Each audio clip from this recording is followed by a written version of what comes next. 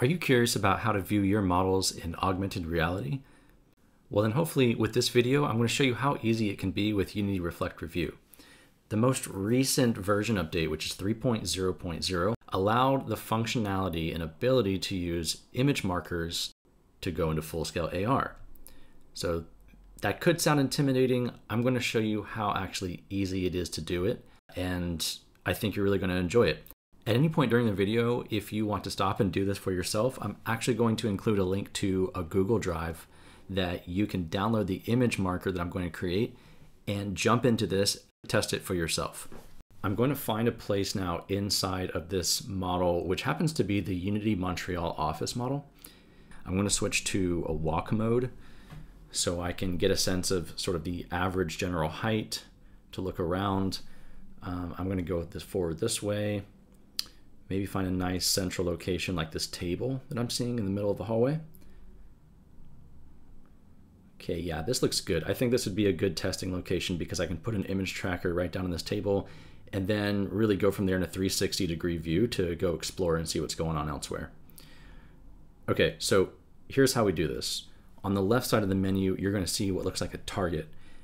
I'm going to click that target and a menu on the right side appears. It's going to show me the existing AR markers, but it's also going to give me this plus symbol in the top left that's going to allow me to create a new marker.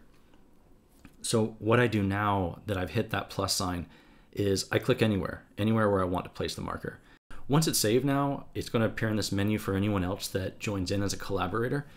But now that it's there, I'm going to select it again and I'm going to hit export and it's ready to go. So I'm going to mail it to myself.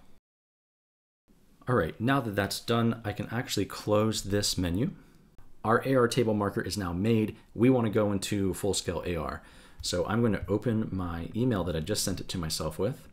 I'm going to open the PDF, and while that's on another screen, I'm going to ready up the app here to go into augmented reality, to which I am going to find that image tracker that I just sent to myself. And so you can see now that it plopped me right where I put that AR marker. And there we go. Just like that, we're now into full-scale augmented reality. So it does set me at about the same height that I was, that the walk mode is at. If you want exact coordinates when you make that marker, you can assign those so that you're at the right standing height, the right X, Y, Z axis and rotations. But from here, I'm standing, it appears like I'm standing inside the Unity Montreal office. And what I could do is just go free and roam around. And since I'm gonna have the marker link in the description here for you guys, feel free to do this. Open it with your phones, your tablets.